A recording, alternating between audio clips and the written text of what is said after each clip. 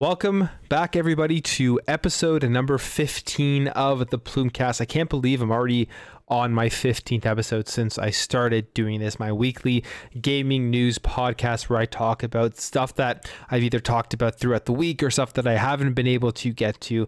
And it has been a lot more eventful week this week than, let's say, the last 3 or so weeks. So there's a bunch of stuff to go over this week. Thank you all for stopping by. If it's your first time here, make sure to go check out the channel.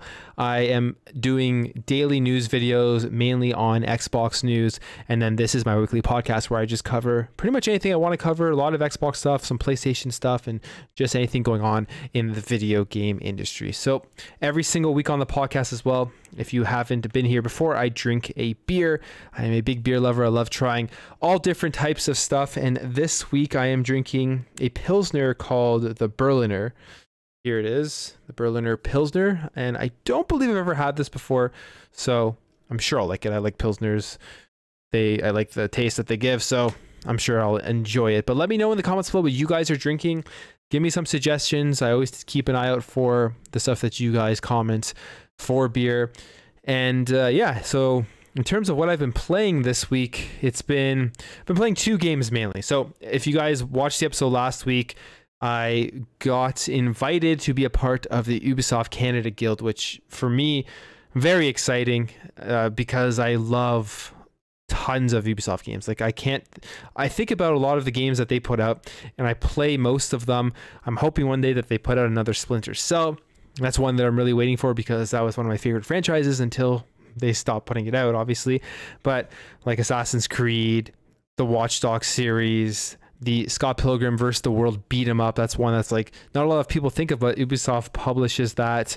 They have the Rainbow Six stuff that I play a ton of. So I am just a big fan of a lot of their games. And they sent me over a code for Watchdog Legion. So and the season pass for it. So I jumped into that a bit this week. In terms of Watch Dogs, I played the very first one when it came out on PlayStation 4 and Xbox One.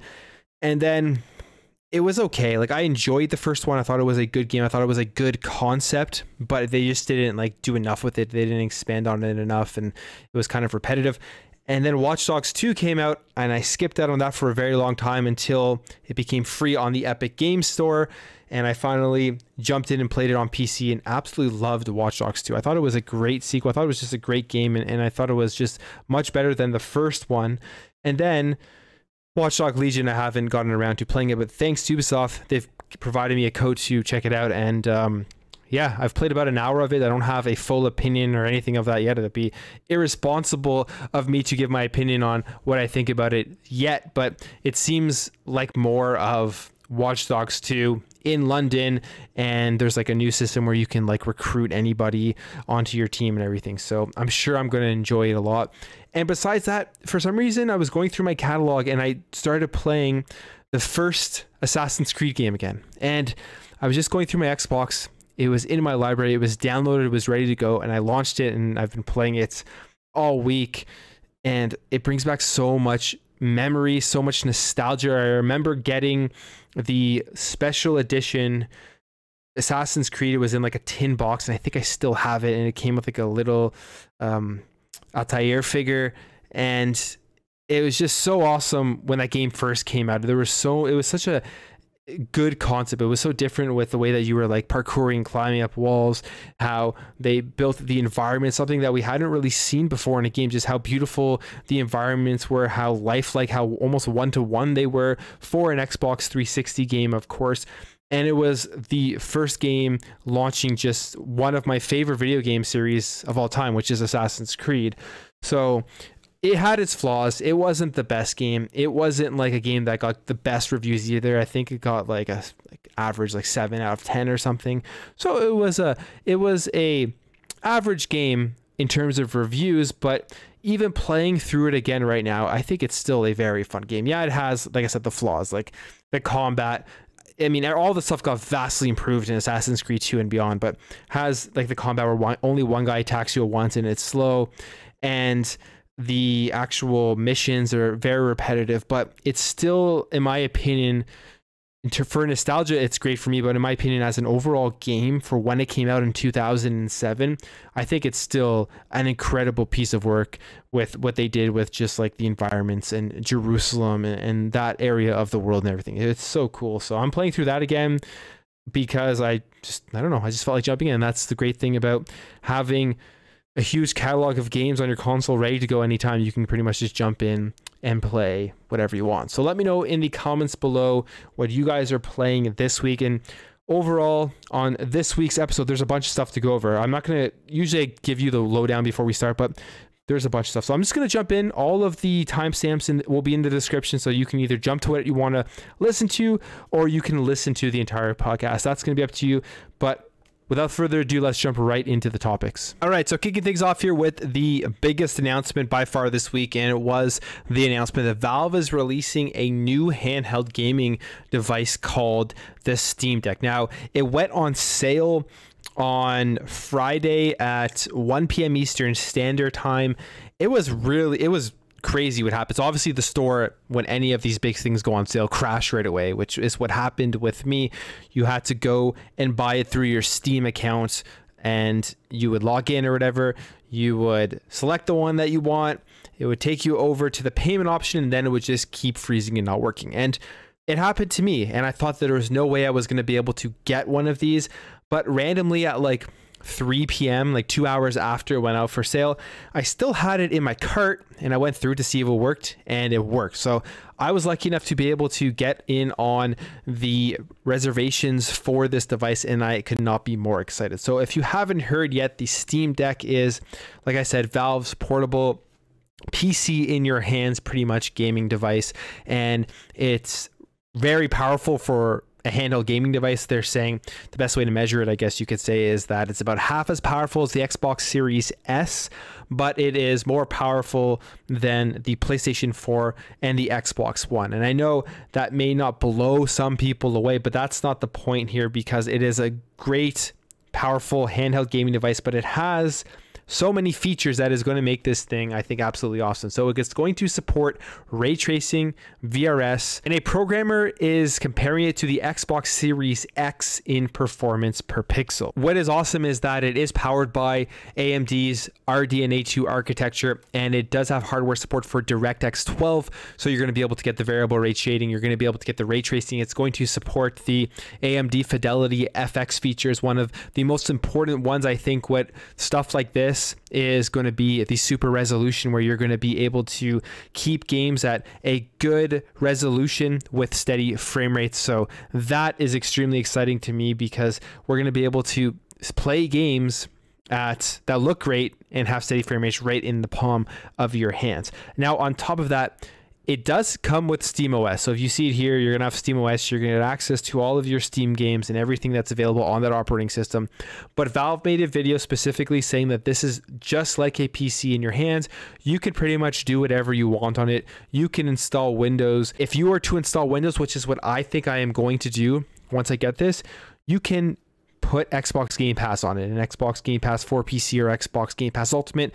And this literally could be just an Xbox handheld where you're downloading games onto whichever version you got. I got the NVMe 256 gigabyte model, so right onto the NVMe storage, and I'm going to be able to play anything that's available on Xbox Game Pass on the go on this handheld natively without having to stream it with xCloud. And that is what has me excited, is that it really is a PC in your hands. You can plug peripherals, get the dock, plug peripherals in.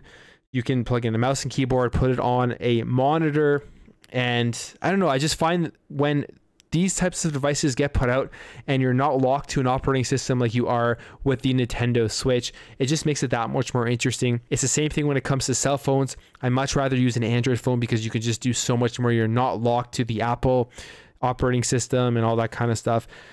And yeah, I don't know. It's just, I'm very excited for this. I think it's going to be a game changer in the handheld market, and I think personally that it's going to be, I mean, it's not going to outsell the Nintendo Switch, but I think it may push Nintendo forward in what they're doing. Because if you look at the Nintendo Switch, you look at the recently announced Nintendo Switch OLED edition, it's, I don't want to say pathetic. Well, you know what, I will. It is pathetic, what they're doing with the Nintendo Switch OLED. in the fact that they are charging $50 more for that. And it's come out that, I mean, it is business, but it's come out that it's only costing them like $10 extra to manufacture or something like that.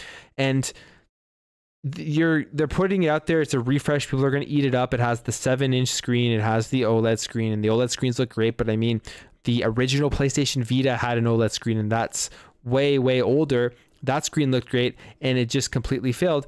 But there's absolutely no upgrade into the internals as to what is running the Nintendo Switch. It's the same power, and I think that it is kind of lagging behind in terms of where we are right now in gaming. It would have been great if they actually did release a Nintendo Switch Pro, but I mean, that may come out in the future. But there are so many people saying that there was a Nintendo Switch Pro coming, and it never came out. And I feel like a lot of people got bad information or just reported on the wrong thing, or maybe the information they got is still going to come to fruition, but it won't be for a while. And then you look at something like this, the Steam Deck, which is only $50 more if you get the lowest model. Now, the lowest model doesn't have NVMe storage. It has eMMC, but it's still far superior even with that storage on there.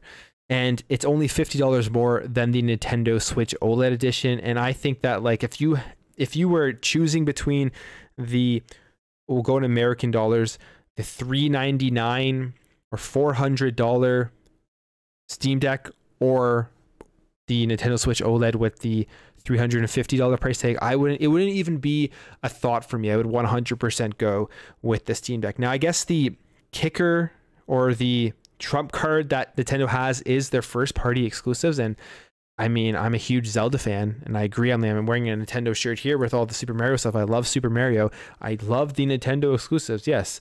And I would agree that they are amazing games, and that's what you're not going to get on the Steam Deck. But in reality, you could get it if you wanted to. I'm not promoting piracy. I'm not promoting any of that stuff, but it's a PC in your hands. We know that people have already been able to emulate Switch games on PC. We know that the Nintendo Switch has already been hacked, and that people can go ahead and download Nintendo Switch games for free. So you would technically be able to play Nintendo Switch games on here if you want to do that. I'm not going to do that. I'm not a fan of piracy. I don't think it's a good thing, because if you're especially if you can afford to pay for video games and the stuff that you want to enjoy, I feel like if you are getting all of this joy and entertainment out of a product, out of a game, you should be more than happy to support the people that are creating the game for you. And that's why I'm just not a fan of piracy. I don't pirate games. I haven't pirated games since I was probably like 15 years old or something. Like, I just don't deal with that. I have no problem spending my money to support developers who make the stuff that I enjoy. So, but I am saying there are going to be people out there that are going to be playing Nintendo Switch games on this thing. I can guarantee it, which is just crazy to think about. But yeah, I'm so excited for this thing. I'm so happy that I was able to get one. I mean, if the reservation didn't go through, luckily like 2 hours later for me, I still would have picked one up later. It doesn't mean that I'm going to get it on day one, because who knows how long it's going to take them to actually ship these out to everybody. They say they're shipping in December.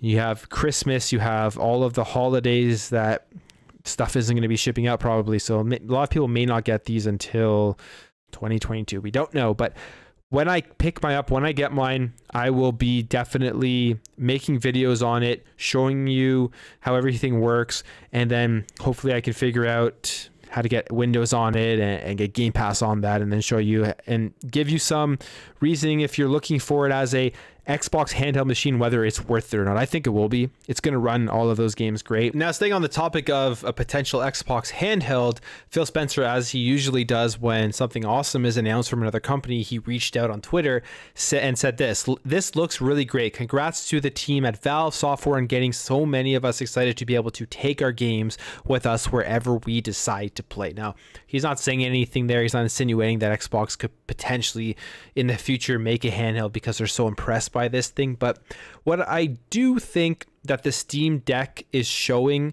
with the craze around it after the announcement, with how fast it went with the reservations and just the overall hype for this thing, is that there is still that huge market for people that want AAA handheld gaming. I mean, the Nintendo Switch was the first one to really show that that market is not going away anytime soon. It is such a popular market. In fact, it could be more popular than the at-home console market. But this is definitely showing that I think, in my opinion, if Xbox were to create a Xbox branded specific handheld like this, where it's your Game Pass device, it's your Xbox device where you can download all of your digital content that you have purchased, it would sell very well, and I think it would be a great move by them. Now, the thing with the Steam Deck is that it was first out there, so it's going to take a huge chunk of the market, because people who would maybe potentially on PC see the Xbox handheld and go for that right away may not want to do that anymore because of the Steam Deck. So they may have missed the boat on an Xbox handheld. Will they eventually release one in the future? Probably not, because their goal is xCloud and streaming on cell phones, and not creating this expensive piece of hardware that they have to push on people in order for them to access Xbox and in their hands, because with xCloud and everybody has a cell phone, they can already do that. So I don't think there will be an Xbox handheld. I really don't, but hopefully I'm proven wrong, because personally I just like seeing cool tech like this stuff come out, whether it's really successful or not. I just love seeing it, and I always want to pick it up. But besides actually making a dedicated Xbox handheld, what may happen in the future is Xbox is going to work more with Valve and getting more games onto Steam, so that those first party Xbox games can all be accessed through Steam, and people on the Steam Deck are going to be able to play them. I think we will see even more of those first party Xbox games coming right away to Steam. And I mean, it makes a lot of sense. You look at the Steam charts with like Sea of Thieves and Forza Horizon and Halo Master Chief Collection. It's been on top of the Steam charts multiple times. People on PC are paying for these games that are coming out from Xbox. And then there was this rumors that all started back with the Apple versus Epic case, that maybe there was something going on between the two companies, because Phil Spencer was having meetings with Gabe Newell, and who knows what those meetings were about. But I think those meetings are all about just getting more Xbox games into Steam, more so than anything else. So it's great to see this gaming industry and everything just opening up more, where we're getting a device like this that, yes, it's from Valve, yes, it has SteamOS, but they're allowing you to put anything you want on that. And I think a lot of people are going to do what I'm planning on doing, and they're going to transform this into Xbox handheld. With Windows 11 coming out, it could be the perfect time, because Xbox Game Pass is going to be built into that operating system, which will make it just run better. I still have problems sometimes with my Xbox Game Pass app on my PC on Windows 10, so I'm really hoping with Windows 11 all that stuff goes away. And I think just overall, this is an exciting device. Whether you care or not for handheld gaming, whether you care or not for Steam or PC or Valve or anything like that, overall in the gaming industry, in the handheld market, I think it blows away the Nintendo Switch by a mile, and overall just a very exciting device. But let me know what you guys think about the Steam Deck in the comments below. All right, now moving on here to June 2021 NPD results. So this has to do with sales of consoles, the Xbox Series XS, the PlayStation 5, and the Nintendo Switch. And the headline here is that the Xbox Series X and S consoles led in dollar sales in June, and the Nintendo Switch sold the most units. Now, before we get into this, I've said this many times, and even with these results, I still 100% believe that the actual unit sales of a console in this generation between the Xbox and the PlayStation 5 absolutely mean nothing to Xbox, as their goal is to get people into their ecosystem no matter where they play. They don't care if you're playing it on a Series X or S. They don't care if you're playing it on xCloud on your phone. They don't care if you're playing it on PC. They just want you within that ecosystem.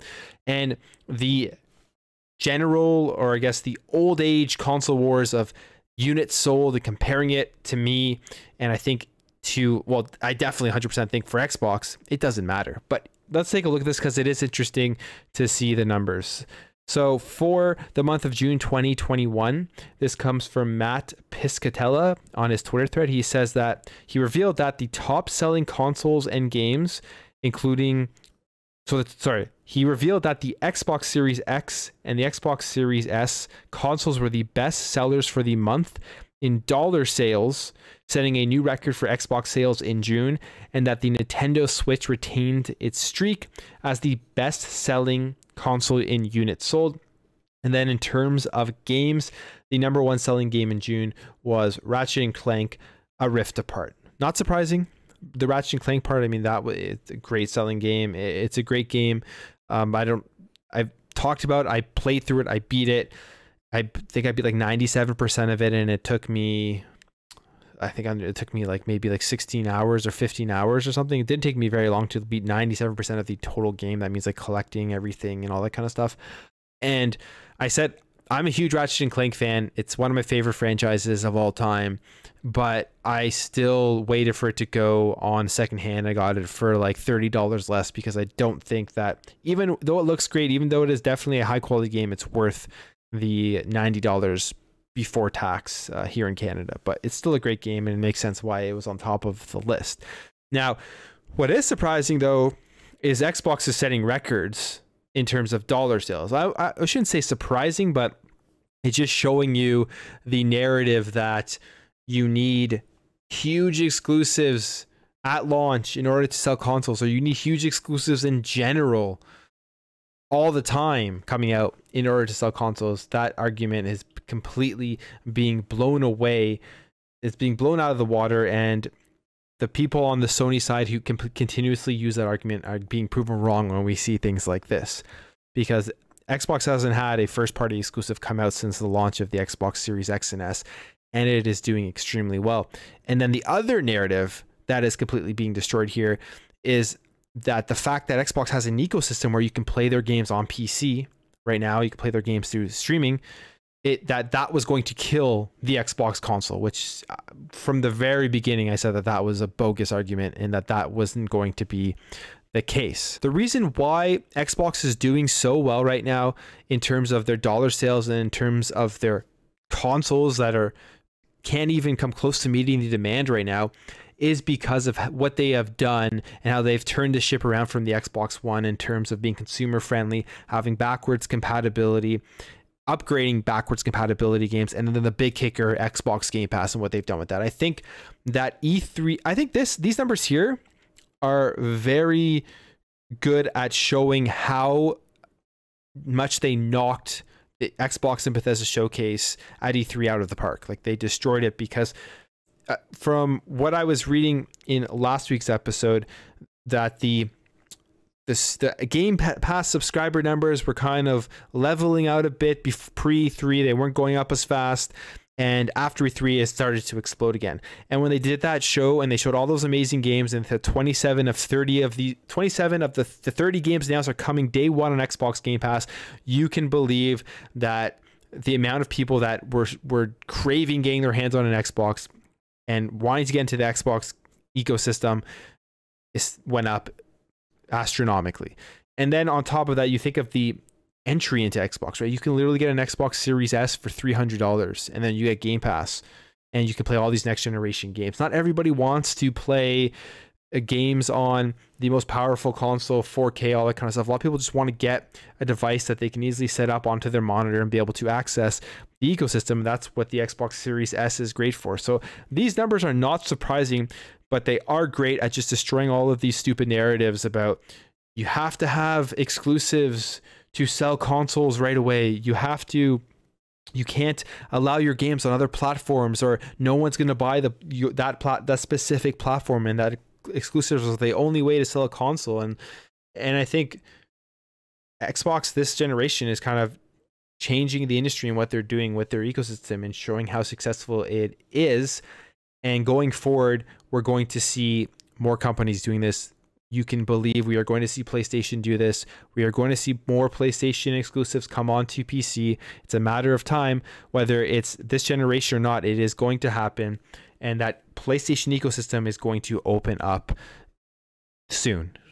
My prediction on previous episodes was that I think that PlayStation kind of missed the boat this generation already when it comes to creating like a ecosystem Game Pass competitor. I think it's too late, and they're going to be completely fine this generation with locking people into PlayStation 5 and putting their console exclusives only on the console, but you can believe that they are all sitting in a room right now preparing every single day for the PlayStation 6 or whatever is beyond PlayStation 5 in order to have an ecosystem like Xbox's. In fact, that was my initial prediction, but it may even be coming sooner than we think based off of some leaks that came out we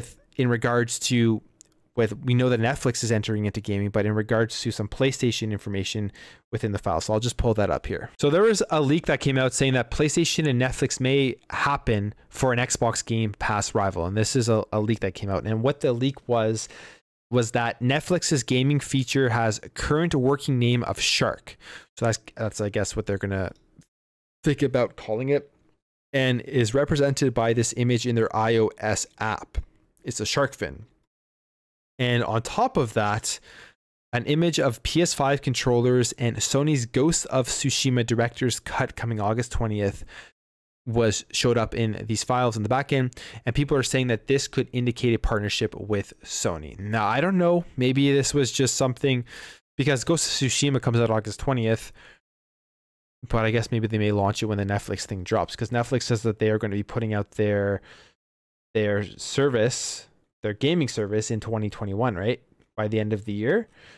So maybe PlayStation is going to try to get into the streaming or to the subscription model and move away from what they already have with PlayStation Now and do something with Netflix. Or maybe they'll just partner with Netflix and put their games on that service so they can make the money off of that. Who knows? I could see it happening. I mean, maybe they're going to do this while they try to really flesh out their entire ecosystem. Or maybe they don't even want to in-house build their own massive ecosystem like Xbox is doing, and they want to just do a bunch of different partnerships where PlayStation exclusives that were previously locked to consoles are going to be coming out on other platforms. We've seen it on PC, but maybe on other streaming services, and maybe Netflix is one of those companies that they're partnering up with. I wouldn't be surprised if that happened as well. So this is just the beginning. And like I said, these NPD numbers are great for just destroying all of these old age thoughts about exclusivity and how it's the only way to sell consoles and you can't put your games on anything else or nobody is going to buy that device. It's great that this stuff is kind of getting rid of those narratives. All right, now moving on here to talk about a game that I think a lot of people are waiting or have been waiting a long time to get some sort of update on, and that game is Remedy's and Smilegate Entertainment's Crossfire X. That is an Xbox exclusive when it comes out. Now, we finally got a big developer update from Boo, who is the executive producer of Crossfire X, and there's a bunch of stuff that they get over, graphics, game modes, as well as some video tours of the map. So starting here with the graphical improvements, they say here, as great as the maps looked in the beta, we wanted to increase the immersion of our players. To do this, we have improved graphical quality of our existing maps. Now they give us some pictures here, and if you click on the pictures, you'll get a better look of what is like the before and after picture. So if you're watching this podcast on YouTube right now, here is a quick look. Here's the before picture of the map, and if I just go back here, and then here is the after picture. And like, in my opinion, there is a pretty distinct difference in what they've done with the textures, the details, the lighting, the reflections, just in this one screenshot. And that's just one of the maps. And then if we go, oh, I'm on a different article here. Well, talking about the same thing. But then if we go here to another one, this is just another map. Put up the second one there. And again, like I think the biggest thing that they've done here with the upgrade to these maps and the graphics is the lighting and the reflections. So maybe there's a lot of ray tracing going on here, and you can really see that based off of the way that the light is shining off the floor, the reflections on the floor, the way that the light is shining off the statues, the little details like the escalator. You can see like the little lines going through the steps. That's super cool as well. So there is definitely a graphical upgrade going on here, and I'll have the link to this article or this development update in the description below if you want to go through every single picture. You'll definitely see the difference, and that's exciting for somebody who's played the beta. I thought the game looked okay. I mean, it's definitely not like a crazy next generation looking game, but we've seen games come out from Remedy that look absolutely incredible. And with having that development studio working on this game, I'm thinking that the graphics are going to be a decent showcase on the Series X. And then after they give us a look at those graphical upgrades, they talk about some maps. So they talk about 3 maps that are coming to the game, and they're called Babylon, Invasion, and Babylon Lab. And they're all for different purposes. So Babylon, the Babylon map, there's also video tours of all of these maps, and the Babylon map is for the big 30-player mode where 2 teams battle over 5 different control points, and each point capture opens up supply crates with special items to help your team in battle. Then there is Invasion, and this is for the Spectre mode, which is a close quarter mode. I guess it's probably just like a more of an arena style. I'm not 100% sure. If you've played the Spectre mode, let me know. Or Invasion. Oh no, if you played the Spectre mode, let me know. And then Babylon Lab, which is for the new Infection mode. And this is a 16-player mode where players must survive as long as they can against infected players. Infected modes are always fun, like the Halo infected mode. That was always a fun time. I think it was called Infected or whatever, but any types of those modes that are fun when you're trying to get away from the opposing team or the opposing players who have some sort of like zombie or disease or whatever. And then they give us the map tour here, and they do say at the bottom that it is a work in progress and graphics and features are subject to change. So it may get better or it may be dumbed down. We'll have to wait and see. But it is they're optimizing this for the Xbox Series X, so I'm thinking it's going to look like this or better. And then finally, the big thing here with this development update is they talk about a big feature or an in-game mechanic that is growing, and that is the tactical growth system. So in Crossfire X modes, players will be able to choose player upgrades that last throughout the round only. So if you're on offense, you can do things like choose to increase your damage. If you're on defense, you can choose to equip a tactical shield. And if you are wanting to increase your recovery, you can choose to have better health generation. So what they've done here is they've strengthened this tactical growth perk, and they've added a 3rd phase to this where players can transform into a legendary mercenary, including one that they are calling here Boogeyman. And they show a picture of Boogeyman, and I gotta admit, this is awesome, just artwork. Like, I'd put this up on a poster. It looks very, very cool, and it will be cool to see what this looks like when it's actually in game. Now, the big question people have with Crossfire X is, when is this game coming out? When is the actual release date? Because this is supposed to be coming out in 2021. And from this development update, it really improves my hopes that it is not going to get delayed until 2022, because they do here say at the end that, once again, we would like to thank you for your patience as we work towards Crossfire X's release in the near future. This year, we are preparing many other things, so please stay tuned and look forward to them. So it should be coming out in 2021. I'm looking forward to playing this game.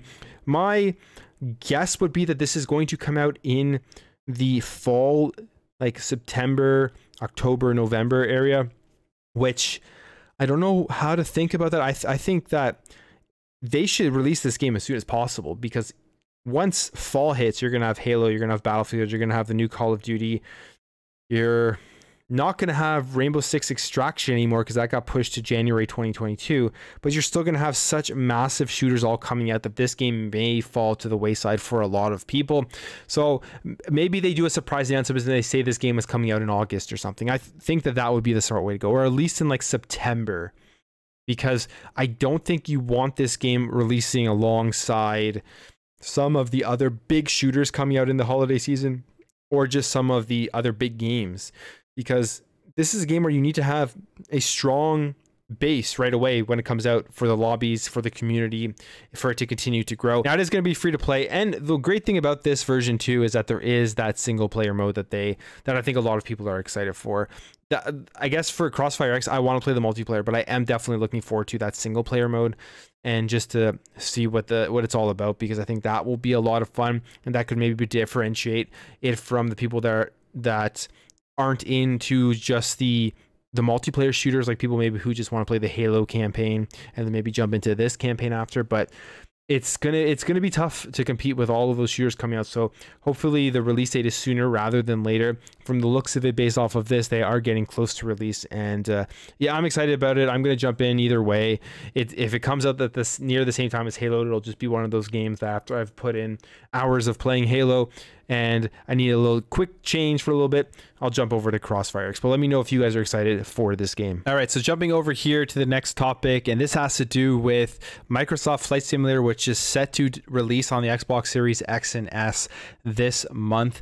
And it's a game I think a ton of people are excited for. It is probably the best looking game that we've ever seen in terms of just like how lifelike everything is, and when you're flying through different locations, it's literally like, it looks absolutely incredible. But what is exciting about this is that this is a game that people are playing on high power PCs, like $2,500, $3,000 PCs, in order to get the most out of this game. And the Xbox Series X and S are $300 and $500 US consoles respectively, and they are going to be consoles that are going to be able to give similar performance, if not the same performance, for this game because of the Azure architecture. Now, there's a bunch of stuff Microsoft talked about when talking about Flight Simulator, and I'll just read here the quote. It says, "With Microsoft Flight Simulator architecture, the future comes quickly in the form of ongoing extensions of the product and platform. Chief among these will be accessibility by a broader range of devices. Although the initial product release requires powerful PCs, the Azure architecture will enable the Microsoft Flight Simulator experience on other devices too, notably Xbox consoles and ultimately mobile devices. This device democratization means that the product does not require more power on the device to scale. Rather, it just needs streaming bandwidth. Every device will punch above its weight. What you see right now that people are impressed by on $3,000 PCs, well, guess what? It comes pretty much unchanged to a $500 console, and we are putting things in place to bring it to an even lower spec devices like phones."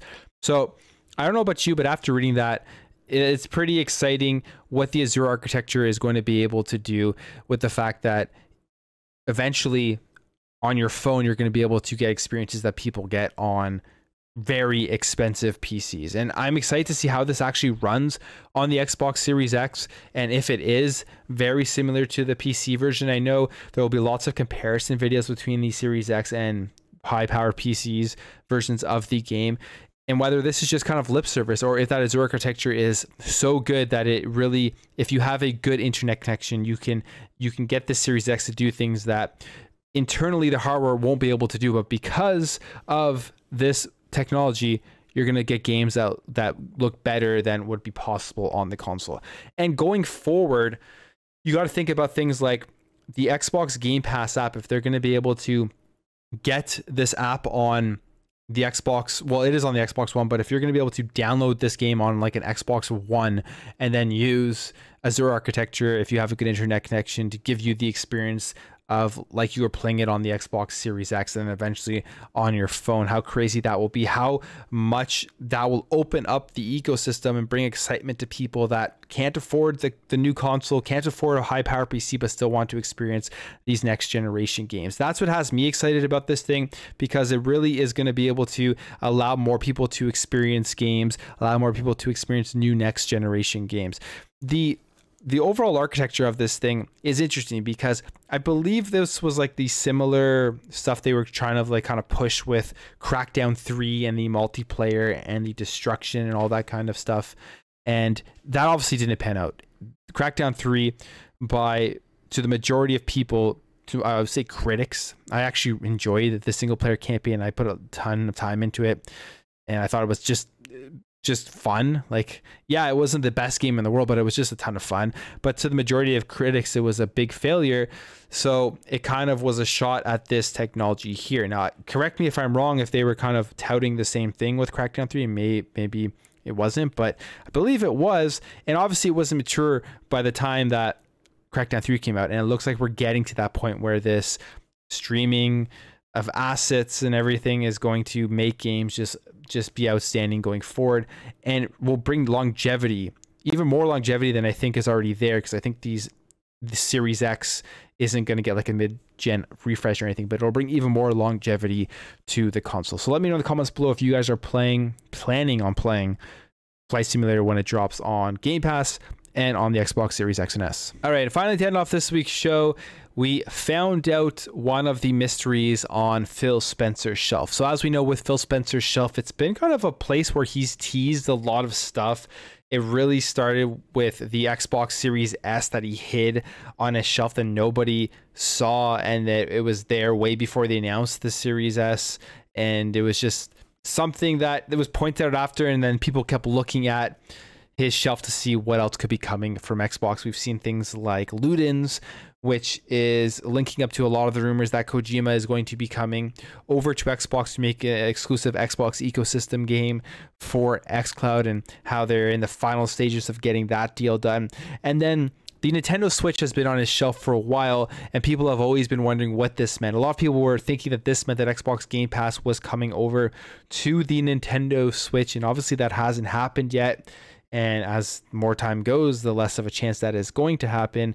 But it looks like the case could officially be closed on Xbox Game Pass coming onto the Nintendo Switch, or at least anytime soon, as Phil Spencer finally addressed what the Nintendo Switch meant. So he was on the Kind of Funny Gamecast, and he was asked about it, and he says this: "The Switch was a gift from Nintendo. Doug Bowser and the team, they're obviously right up the hill from us. We're both in Redmond, Washington, and it was a gift from them. I have another one that I used to play at home, but that was one that they gave me early on when it launched." So that's what that's from. Now, you can take what he is saying as a complete truth to why it's there, and I believe that is why it's there, because when it comes to Phil Spencer and it comes to Xbox, yes, he has teased stuff on his shelf before, but we know Xbox is very humble, very open to liking everybody in the gaming industry and praising everybody in the gaming industry, not taking any part in console wars. So as we go through this generation, I wouldn't be surprised if we see more PlayStation stuff,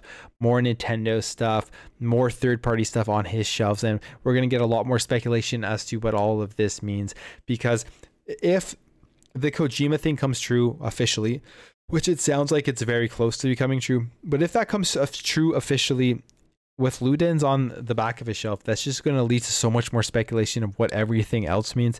And I mean, I'm here for it. It makes it interesting. It makes it interesting to speculate. But could we ever see Xbox Game Pass on the Nintendo Switch? I mean, I don't think so. I don't think we will ever see it, because Xbox would do it in a heartbeat. I just don't think Nintendo would ever be open to it with how closed off they are with their games, with everything around Nintendo, going after people who emulate, going after people who do fan remakes of their games. It's almost ridiculous what Nintendo does with that kind of stuff. So the chances that they would allow an app where you can download a bunch of games that they may not have looked at or whatever, they remind me of Apple in that sense, where Xbox had to circumvent Apple's rules to get Xbox Game Pass available on iOS devices through the browser. Nintendo reminds me of Apple in that sense, that they would probably think similarly if with Xbox Game Pass and putting the app on there. So yeah, I don't think it's going to come, and this kind of closes the case to Game Pass coming over to the Nintendo Switch. And then when we see something like the Steam Deck come out, Game Pass would do a lot better on the Steam Deck than it would on the Nintendo Switch, because the Nintendo Switch is now a weak device. It's just that's it. It's a pretty weak device now, and people have been disappointed that they haven't announced the Nintendo Switch Pro. The Nintendo Switch OLED edition, in my opinion, is kind of a joke announcement. Upgrade. It's great if you don't have a Nintendo Switch, but if you do have a Nintendo Switch, I don't think it's worth the upgrade. For like half a millisecond, I was thinking about it. I'm like, nah, I don't need it. Especially, and then the Steam Deck got announced. So I was like, yep, I definitely am not getting the Nintendo Switch OLED edition. But hopefully there'll be more interesting things on its shelf that we're going to be able to discuss in the rumors going forward. And once, I don't want to say once, because if it doesn't, but from everything we're hearing, it sounds like it is going to happen. But the Kojima thing, if that comes true, that's just going to fuel so much more speculation going forward throughout this generation of what does Phil Spencer's shelf mean. Anyways, guys, that's it for me this week's episode number 15 of the Plumecast. Again, I can't believe we are at episode number 15 already. Again, thank you guys for watching my weekly videos, watching the podcast, listening to it, whatever you do. It really does mean a lot to help my channel grow. I'm almost at 5K subscribers now, which is crazy to think about. I didn't think I would ever get there, but thank you for helping me get there and just helping me continue to grow this community and grow this channel and just have great conversations about stuff. That's the point of this channel, is just to talk about what's going on, not take part in console wars, and share our preference, or whatever you want to say, share our passion for what Xbox is doing, because they've been doing such great stuff this generation that it's hard to deny, and just share a passion for video games in general, whether it is PlayStation, Nintendo, or even the Steam Deck. I can't wait to get my hands on that and eventually show it off. But thank you again for watching, and I will catch you throughout my videos this upcoming week or in the Plumecast next Sunday.